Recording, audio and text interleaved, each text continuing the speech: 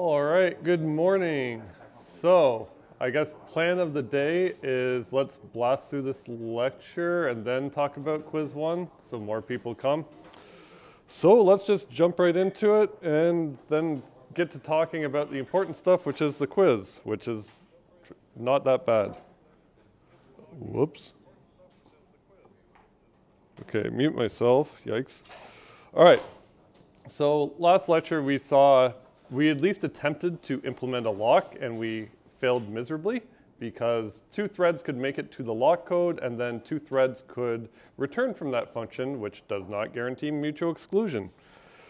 So in order to implement proper mutual exclusion, you can do it with minimal hardware support. So as long as loads and stores are atomic and instructions execute in order, you can actually implement mutual exclusion.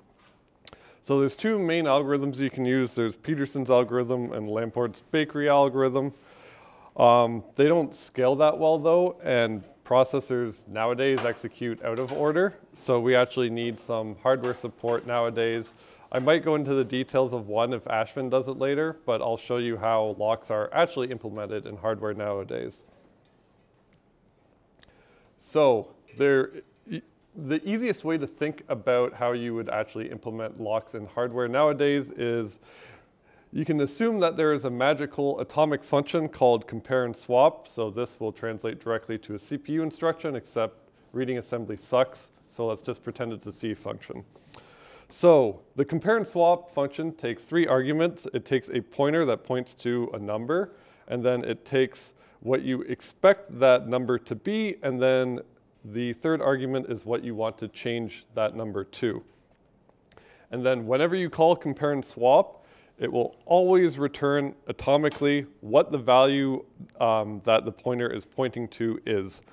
And it will only swap if you get back the original old value. So if I call compare and swap and I give it my lock I gave before and said the old value is 0 and the new value is 1, it will only return 0 if it changed that 0 to a 1. And that's the only time it will transition from 0 to 1, which would indicate a lock. Otherwise, if you tried to call this with 0 and 1 and it returned a 1, it means that the value was 1 and it did not swap successfully. So it will only swap if it returns the old value. So if we give it another shot with our lock implementation, well, this actually makes it a lot shorter. Since compare and swap actually sets the lock for us, we can just have a while loop that just continuously does compare and swap. So if compare and swap returns 0, it means we transition from a 0 to a 1, which would break out of the while loop because it would be while 0, which is while false, so it would break out of the while loop and then return from the lock. Otherwise, if it was already locked, it would return 1 and then keep on looping through this again and again and again. So now this actually works as a mutex, and this is called a spin lock, and it's called a spin lock because of that while loop. So it just continuously tries and tries and tries and tries again if it can't get the lock, and it doesn't do anything smart. It's just wasting CPU cycles on this. So this is a valid implementation, but it kind of wastes time, and this is called a spin lock. So any questions about compare and swap? It's just a magical atomic function, so it either happens or it doesn't. There's no in between, and it will only swap the value if it returns the old value, right? Otherwise, it just returns whatever it's pointing to. Okay, so that's a spin lock, right? That's what we implemented in the previous slide. It's a valid implementation. So this compare and swap is the common hardware instruction that you use to implement all your synchronization primitives. On x86, it's called comp_exchange because that's a great name, right? It's just a dumb way of saying compare and exchange. Don't ask me why they shortened it like that. They thought they were clever. But this has a busy wait problem. So if we have a unit processor system and we can't get the lock, the better thing we could do is just yield our CPU time. If we're the only if we're the only thread active and it's locked, no other CPU is magically going to unlock it, right? So why are we even bothering trying when we know we can't get the CPU. So the better thing would be to just yield your CPU time, and then hopefully the thread that has the lock gets scheduled, and then by the time it's done running, it's done with the lock, so now I can run, right? But on a multi-processor machine, it might depend. So how long another thread uses a lock, maybe you don't want to put yourself to sleep. Maybe you would just get the lock in like 2 or 3 spins anyways and not waste that much time, and you'd be much more responsive in that case. But as everything in computers, it's going to be kind of a trade-off that you have to make. But let's go ahead and add a yield.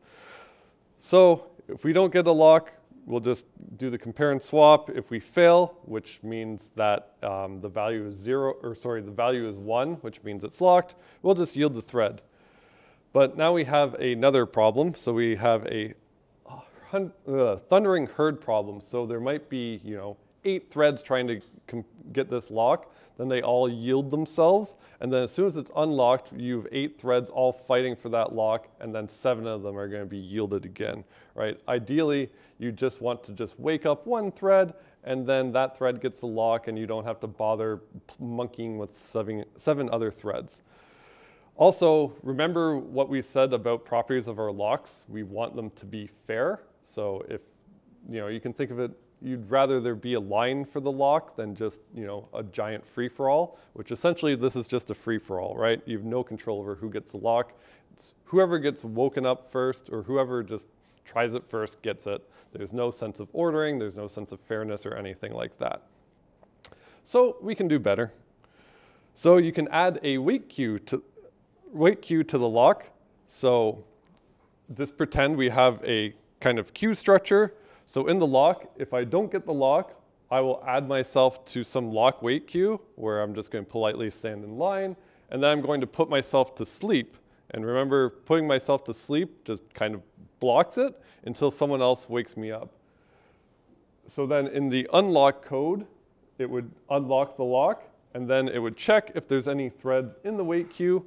And then if there is a thread in the wait queue that wants the lock that I just had, then I just wake it up, right? So I wake up a thread I know is waiting for a lock.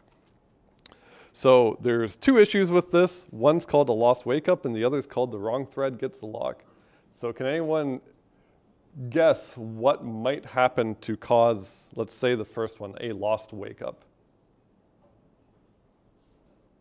So is there a scenario where you have 2 threads that want the lock, where one thread just gets put to sleep forever?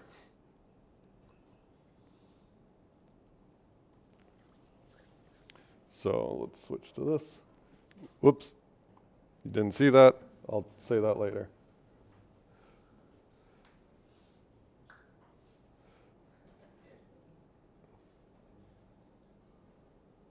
So anyone see any issues if we have 2 threads?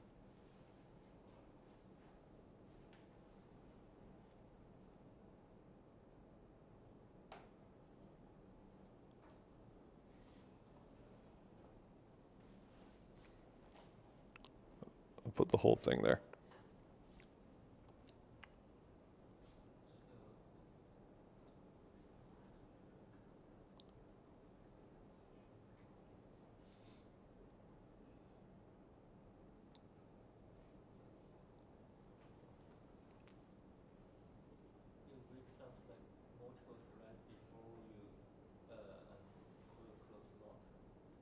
It wakes up multiple threads before? Yeah. So it should only wake up a single thread, right? Yeah. How would it wake up multiple threads? So just like sending context switch to another line. So the only thread that's going to be able to unlock is if it has a lock already. So we know that this will just get executed by a single thread at a time. Unless, we don't pair our locks and unlocks, in which case you used it incorrectly, and then that's their fault. Yep. What if it switch after the lock, but before the add myself to wait? Yeah, and then that's if a thread already has a lock already, right? Right?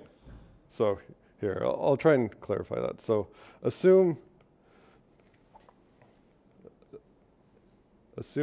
thread 1 has the lock. So if we assume thread 1 has a lock, well, what can happen to jolly old thread 2? So thread 2 can execute this compare and swap, which is going to fail, right, because some other thread has a lock. And then it will go into the while statement and be right here. And then the next thing it wants to do is add itself to the queue. Now, we get context switched. So now thread 1 calls unlock here. And then thread 1, let's label that thread 1, would go ahead and unlock it. It would go ahead and unlock it. Then next thing it would do is check if there's any threads in the wait queue, which there are no threads in the wait queue yet because the thread that requested it hasn't added itself to the wait queue yet, right? It got context switched. So this statement wouldn't go into the if statement, so it would just exit unlock. And now at the end of that, thread 1 now no longer has the lock.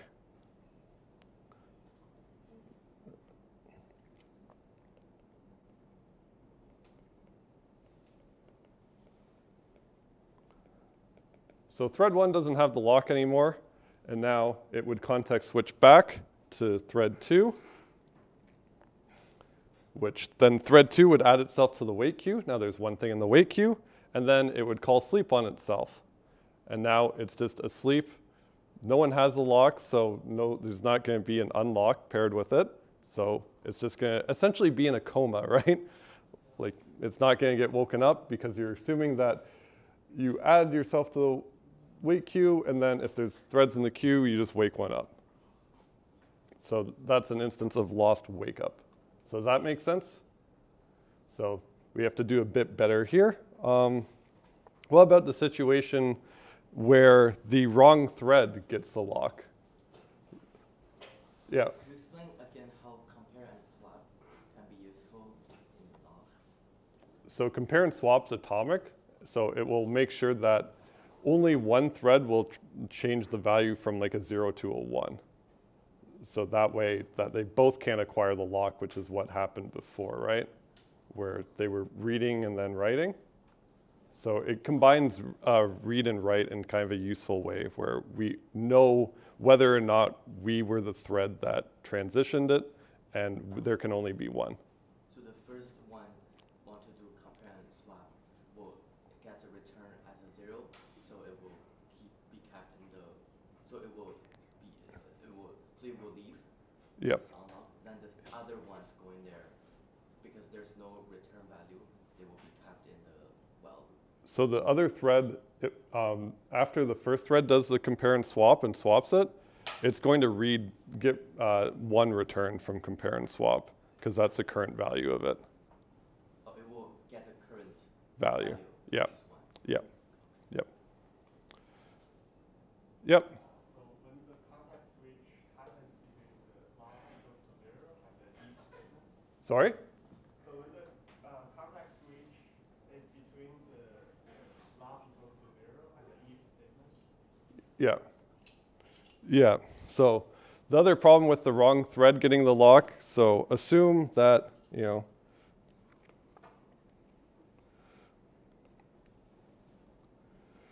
so assume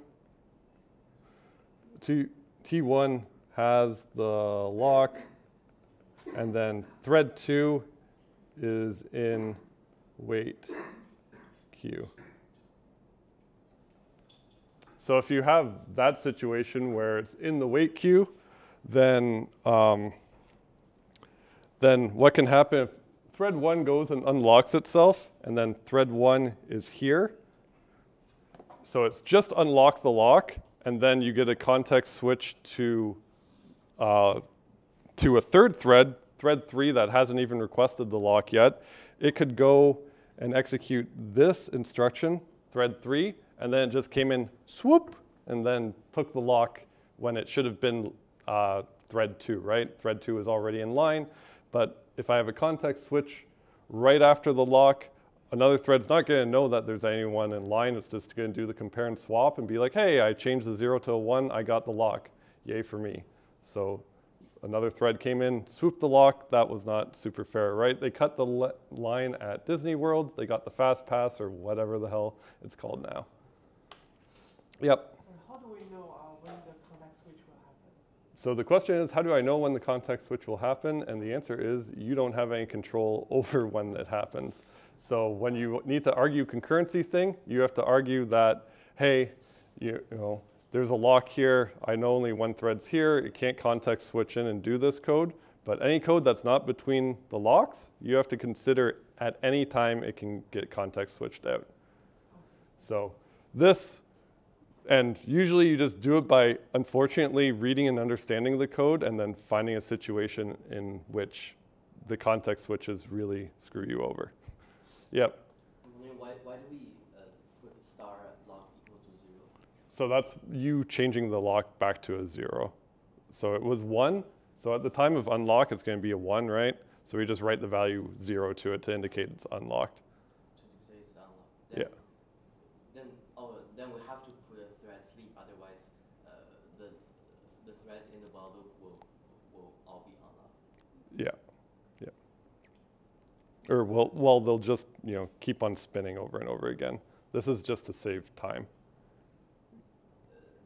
But won't they hit the compare and swap it because lock is 0? Yeah, when it wakes up, it would wake up here, right? And then try it again, and then it would acquire the lock. Okay, so that's the example of the lost wake up, just so we have it, and the wrong thread. So, except I called the thread something different, but when you create these examples, you can say whatever. All right, so this is how you fix the problem. So to fix these problems, you actually use 2 locks. So you can kind of decompose this into 2 locks where I'll use my spin lock implementation because I know that's okay. So we can assume that that int guard represents a spin lock, and the spin lock is only used for these lock and unlock calls. So if it makes it easier to read, let's hide myself real quick. Get out of here, me. So to make it a bit easier to read, at the top of lock here, this while compare and swap guard, you can just substitute in like lock guard. And then at the end of both of these scenarios, where we set guard to 0, that's just unlock guard. And then again, in the top of the unlock code, you can think of that as just lock the guard. And at the bottom, it's unlock the guard. So where am I? So within the unlock, we know this block of code, it only runs in one thread at a time, right? It's like the same as having a mutex lock and unlock around it. So all of this will just execute in a single thread, and it can't be context switched out, and something else can't run that. And then same thing here. So there's in the lock, so this is, again, like lock for the guard. And then we have an if condition that checks the value of the actual lock that we want to represent as part of this lock and unlock. So if it's 0, we just acquire it in this case, and we don't need a compare and swap for that because we know we have the guard, and this is all mutually exclusive. This is all happening in a single thread. It's mutually exclusive, so we don't even have to worry about the compare and swap to, you know, to transition the lock from 0 to 1. So in this case, we'd acquire the we'd acquire the lock and then unlock the guard, and then it would return. But in the case that it does not acquire the lock, that's when we would add ourselves to the queue. And now, because that's within that guard lock, we know we can't get context switched, and this can't happen because it's the same guard lock, right?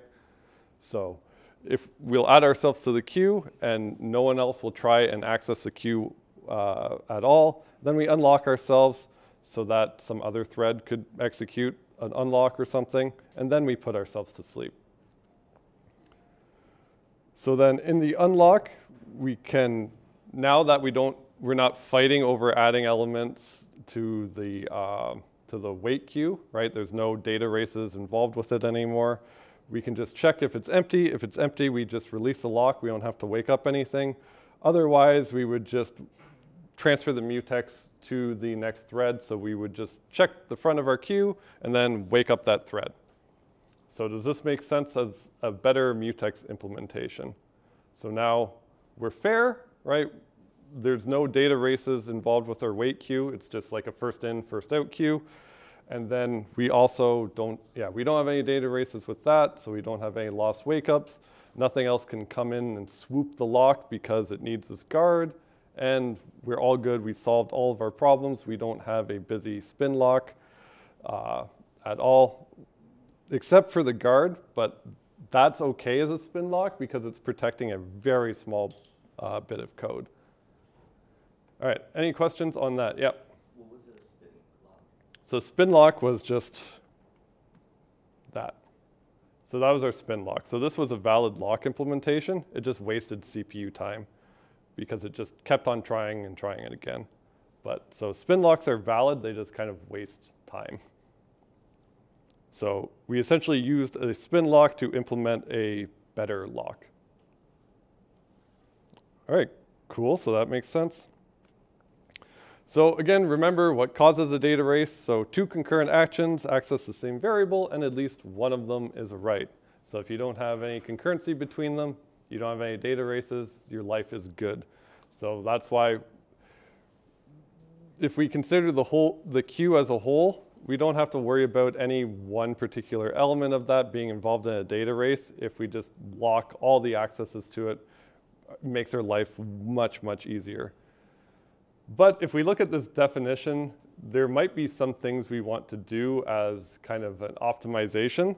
So at least one of them is a write, which means that, well, we can have as many readers as we want. And you may be in a situation where your memory location has very infrequent writes and then a lot of reads, and you still don't want any data races with it. So you can use a different lock for kind of optimizing this case, which is called a read-write lock. So with mutexes and spin locks, you either have the lock or you don't. Even if it's a read, you have to have it protected, even though you might be able to have multiple threads in it. So mutex is just all or nothing. It doesn't really care.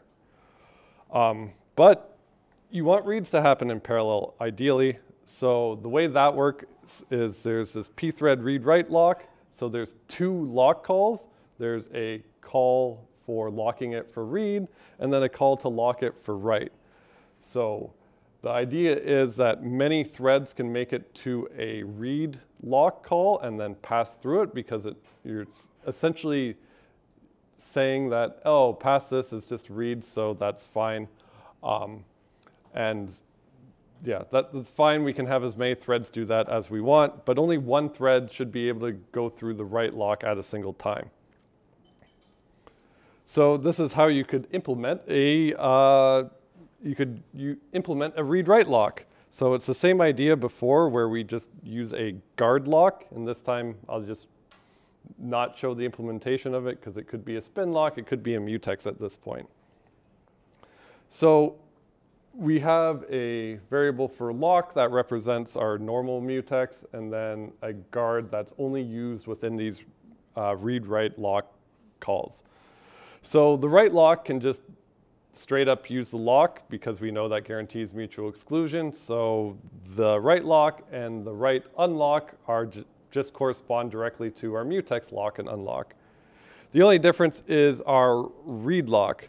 So the read lock just uses a guard because there'd be a data race with the number of readers. So we're going to keep track of the number of threads that currently have the lock open for reading.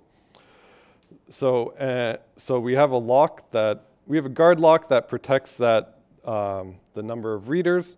So if we acquire the read lock and we get the guard, we increment the number of readers. And then if this is the first reader, so if it transitioned from a 0 to a 1, we know it's the first reader, and then we should try and grab the normal mutex lock, right? So then that way you can't pass a write lock because now the read lock essentially has the mutex we care about. And then it would just unlock the guard again, mostly just to protect the n reader variable. And then in the read unlock, it would get the guard, again, to protect, because we're going to modify the number of readers. So you decrement the number of readers. If there are no more readers, then you can just unlock the lock, right? The lock that represents the entire thing. And then you unlock the guard. So does this make sense as an implementation? So if you have, 8 threads all calling read lock, they would just increment the number of readers. The first one through would acquire the actual lock representation in this read-write lock struct, right? It would acquire this lock. And then another thread can come in. It doesn't need to reacquire the lock, right? Because we already acquired that lock for reading. So we can just allow more and more readers to come in until eventually all the readers will unlock at some point. And then when we have the last reader, we can unlock the lock completely. So does that make sense to everyone? Cool. So, the summary of what we talked about today and yesterday is we want critical sections to protect against data races. You should know what they are and how to prevent them. Mutex and spin locks are the most straightforward and kind of useful locks that you will grab. And they're kind of the most straightforward, and we know how to implement them with some hardware support. You're going to need some kernel support for wake-up notifications, or in Lab 2, you're actually doing this too. So you could implement a spin lock on top of your thread, or a good mutex on top of your threading implementation, because you'll have thread sleep and you'll have thread wake-up, right? So you could implement this now. And then if you have a lot of readers, you should use a read-write lock. All right, any questions about locking? All right, cool. Well, then we can talk about the quiz. All right, so quiz 1 details. It is open book. This is posted by Ashwin, so you consult any of your notes, lectures, slides, textbook. You're not supposed to search the internet, and you can't talk to your friends digitally, in person, whatever you want. Also, optionally, there is a room book that I will be in, or Ashwin will be in, likely me, I hope, where you can go write the quiz if you think, finding a room on campus will be difficult. Just as a curiosity, who actually wants to do that? Any commuters here? Yeah, so I'll be there. I have a longer commute than most of you probably. So. Yeah, if you want, I'll be in that room. I guess there's not that much interest, but it houses I think it has room for 50 people or something like that. So there's that option if you want to use it. It will be, it won't be that fun, but it'll be something. The quiz format, there are going to be 15 true-false questions, 5 multiple choice, 5 multiple answer, which is pick the things that apply. And then 2 short answer where you write at most 3 sentences. So on Quarkus, there was a micro quiz posted either last night or this morning. I'm not actually sure, but we can do that. Because honestly, this quiz isn't that bad. And this micro quiz is actually probably worse than the actual quiz. So let's go through it together. So the first question is invalid. I'm not sure why you put that on there. So on a context switch between 2 processes, the operating system has to modify the state in the MMU. That's, yeah, guess true. So this isn't super valid for us, but we know that the operating system has to change address spaces. So you could answer that, yeah. I know this is true. just a sample quiz, but I know you said yesterday, I just want to make sure you went over the quiz and there's nothing that we don't know on it. Yeah. Okay. Yeah, I literally went through, and so this is pulled from, I guess, an old one, because saw this question in the question bank, and I changed it to just say address space instead of MMU.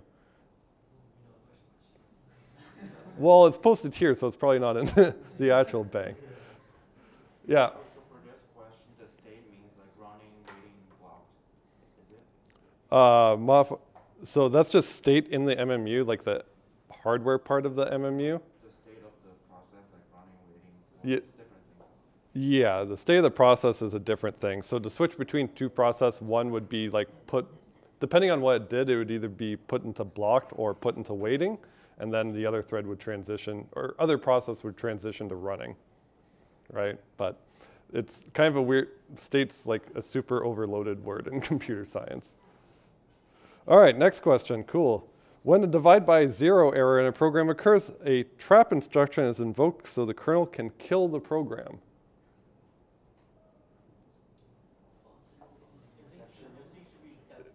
Yeah. Sorry? So trap instruction is something like a system call where you invoke it. Yeah. Yeah. So false. It's an exception. And also, if it's an exception, you'd get a chance to handle it too. There'd probably be a signal sent to you. So false, cool. And yeah, and that was actually a pretty hard question. All right, question 3. On a computer system with just one processor core, there are no benefits to having multiple threads within a process.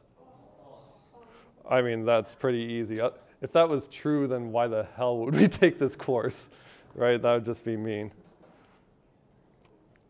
All right, this is a weirdly worded question. Which of the following is responsible for translating a process's virtual memory address into physical memory address, which also is not super valid because the answer actually should be the MMU. But between all this, yeah. Which of the following is responsible? So technically it is hardware because it's the MMU. So which is why I don't like asking these questions now, because we don't know how virtual memory actually works. So the kernel will set up the mappings, and then there's some hardware that actually does the translation. So it's essentially like you set up a lookup table, and then there's hardware that uses it, which is not that hard of a concept, which is why I'm waiting for it. But yeah, so hardware. All right, this is question 5. This is a multiple answer one. This is tricky. Assume you have a computation such as matrix multiply that you would like to parallelize so the computation can be completed more quickly. You can do this by either using multiple threads within a process or multiple processes. To decide which of these two approaches to use, you consider various trade-offs. Which of the following considerations are valid? Select all that apply. So using multiple processes will result in less physical memory needed. Yeah, that sounds not true because there'd have to be some more accounting for processes. They probably use slightly more, or it's like a wash, or it's like insignificant at best. Using multiple processes will result in slower, more costly synchronization. True, right? Because they're in different address spaces, so you have to communicate between them, and you have to go through the kernel, and that's slow. All right, using multiple processes will result in faster sharing. Well, that's kind of the opposite of what we just said, so that can't be true. Using multiple processes will result in higher context switching overhead. True, but this one's also kind of, yes, so that's true if you're switching between threads within the same processes without switching to another process in between. So context switching threads, if you're within the same process, you just have to essentially swap the registers.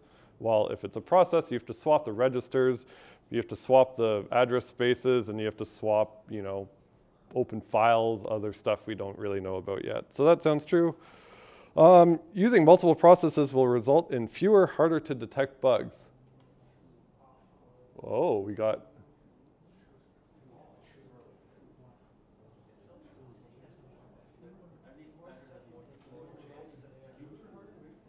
So, okay, so for sake of argument, do you have data races between processes? So are data races a pain in the ass to debug? Yeah, so probably true. Because most of the time, all your problems are due to two things running at once and communicating between them. So if they're in the same address space, you can't really detect if something really bad happens. While if everything is super explicit, then you actually know, probably have a better idea of understanding what's going to happen. And then 2, if a thread crashes, your process is dead. But if a process crashes, it'll probably give you a better error message, and the other one will still be alive. So you'll at least be able to figure out in which process did something bad happen, and you're probably more likely to narrow it down. Cool. Let's submit our quiz. Hell yeah.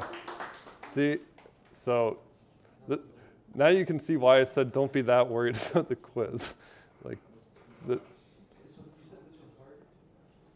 some of the questions. So it's like, it's pulling from a question bank. So it's like it'll pull, what did I say, 15 true-false questions out of like 30. There's some that are slightly trickier than others, but like, I don't know. At least in my opinion, like this is probably the hardest one. Or not, I don't know, depending on you guys. Yeah, any other questions? Yep. So for the short answer, is it like, would it just be typing up a couple sentences, or is there code writing too? No code writing. Short answer is going to be either explain this or what happens if. Which, remember, we kind of talked about the only real valid thing to ask and what would happen if is like threads stuff, because I can't ask anything about processes because they don't know anything. Right. All right. Well, cool. We can. So I had a request to also clarify, make it super crystal clear what is kernel mode and what is not kernel mode. So let's write some kernel code. So kernel code is, so unfortunately you don't get to do anything or have a flavor of it, but so here's your flavor now. So if you want to write, I don't know, okay, it doesn't. So if you want to write kernel code, it looks something like this. I don't know what, apparently code doesn't recognize it. But the kernel code is just C code. It's not special in that way. The only thing that's special about it is what CPU mode it runs in. So anything I'm writing here, if it's running in the kernel, it will be running in kernel mode, and I can do any random stuff I want. I can kill all the processes if I want to. I can do whatever. I could play with hardware if I knew how to do that. I don't know the calls off the top of my head, but you could do that. So it has some macros just to make things easier to debug and stuff, but it doesn't exactly look like a C program because it's missing something called main, right? So the kernel is kind of like a very, you can think of it if you want kind of as a long running process. So it doesn't have any main because it's already running. So how the kernel works is it separates code into modules, and then you insert the module into the kernel, and then it would execute the code as part of the kernel, so it's in kernel mode. So as part of their like functions, you can register a function to run whenever the module gets loaded into the kernel and starts executing, and then you can have some code that executes whenever you take it out of the kernel and have it stop running. So in this case, you'll also see that because I'm in kernel mode, libc does not exist. I don't have a C library, so I don't have printf. So what they did, just to make it easier to develop in the kernel, there's like an internal buffer that they use to print messages to, so you can see. So instead of printf, you use printk, and there's a bunch of different, it's essentially like a logger, if anyone's used a logger before, that you have different levels that you can print to. So one is called kern info, and then you can just print whatever message you want. So I'll just show that this code's actually running as part of the kernel. I'll just print something into the internal kernel buffer. And then when it exits, I'll just print that the exit happened. So if we go ahead and make that, we're all good. And you'll see that it generates a lot of stuff, but it also does not generate an executable at all. What it does generate is this .ko file, which if you compile like a C file, you'll generally see .o files that you can compile into an executable, right? But since this is the kernel, there's not going to be an executable. That ko file just represents a kernel object file, and then you're allowed to load that directly into the kernel. So let's go ahead and do that. So the command to insert modules into the kernel is called instmod. So install module, and we could say hello.k. And then, now at this point, that all of the code in init ran because that code is now in the kernel, right? It's running in kernel mode, which is pretty sweet. Let's go ahead and see that message. So you use dmessage to look at any messages in the kernel's buffer, right? Because this is all user space, we don't have access to kernel. I have to, do it as a super user, and then use dmessage, which would make system calls to the kernel that says, hey, I want to read your buffer, right? So if I do that, I put -l info, because I only care about seeing info messages. If I do that, I see a bunch of crap that happened when I booted, and then my message right there. So my message, so that is kernel mode, right? So I could have written a bunch of stuff there, but the problem with writing kernel code is it's kind of a pain in the ass, right? Even to figure out how to print stuff, there's no terminal, there's no anything. So I have to use print K, you have to kind of look up documentation and get used to it. Yeah. So this time now, if I can just write something like kill the init process in this module, like it will really do it. So the question is, could I kill a init here? Finally kill a init. People want to kill a init. Yeah, you probably could. Can I? I don't know what the call to use is. You could.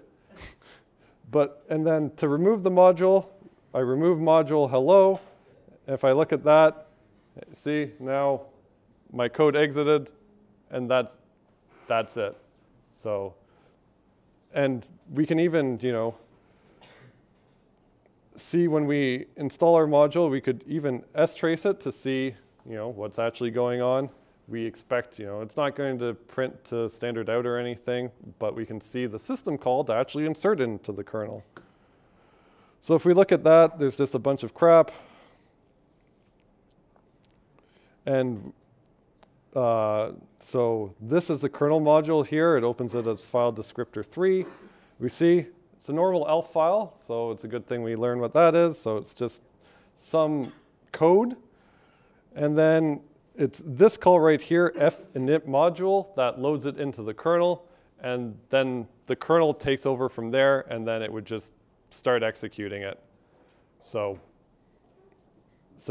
that shows our clear separation between kernel mode and user mode. So any questions about that fun stuff? So this is how you actually write kernel code. It's like not special. The only thing that's special about it is what mode it runs in. So cool. We all know how to write kernel code now. But this super illustrates that kernel mode and user mode, they don't even really look that different. It's just a CPU mode on your hardware, and it's a clear boundary, right? So print K, that is a kernel internal buffer. If I try and run this in user mode, that doesn't even compute, right? It's running a completely different thing. The kernel doesn't exist in user mode. It only exists in kernel mode. So any of these calls, any code you write, it's not going to work, which is also why debugging it is a pain in the ass. So I don't have GDB anymore. I don't even have a standard C library. What do you do? You don't have malloc, right? The kernel needs its own malloc, of course, because you don't have C. And who has to implement the mechanics behind malloc? The kernel, right?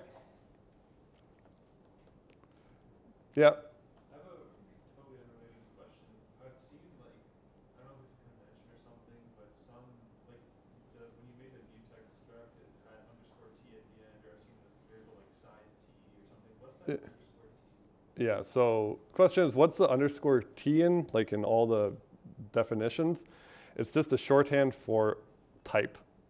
So it's just a way that, because typically you want whatever is before the -t is the name of the thing, and you'd actually want to use that name. And if it was just called that without the -t, you couldn't use that name anymore because the compiler would get confused. So they just throw dash T to say that it's a type and not an actual variable or something.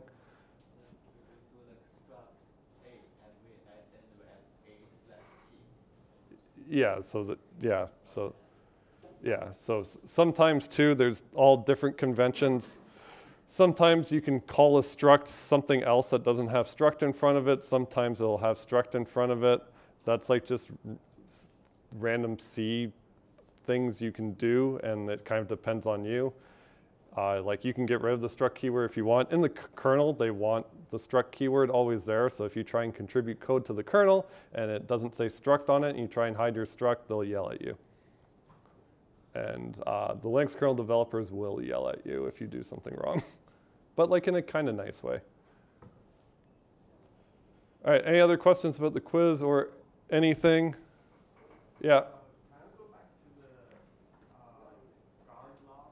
Mm-hmm. The read-write? No, before that. Yeah, so what happens is the contact switch happens before the thread leaves, and the thread woke up before it goes to sleep. The thread woke up before it went to sleep? Like before they fly, the contact switch to the unlock, and then it calls wake up. Oh. True. Yeah, it's still a problem. Yeah, so because the guard's unlocked here, I could get a wake up before it sleeps. Second card, yeah. Yeah, I have to look at how they, I think that came up before. Yeah, but yes, there would be there's still an issue. But it'll happen less frequently, yay.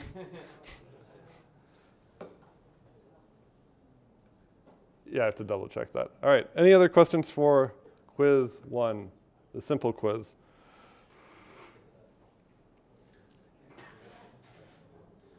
So do you think the lab 2 is hard? Yeah. Yeah, lab 2 is harder than my OS labs were by a fairly long shot. I don't even remember what my OS labs were in undergrad. There was one where we did a buffer overflow attack on the kernel. That was cool. But other than that, I don't remember any of the other labs.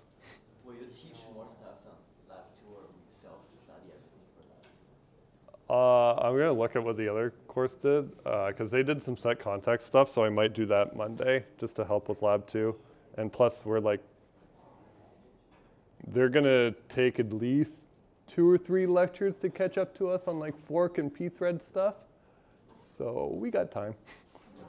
Professor, do you think you teach better than the other section? No, not. I mean, I guess we'll see. We'll see after quiz 1 if you guys do better than that, I guess. Yeah, so I guess on that, yeah, hopefully we do good on quiz 1, but if there's like forks and stuff, we can do pretty good, I think. All right, let's remember, pulling for you. We're all in this together. Yeah.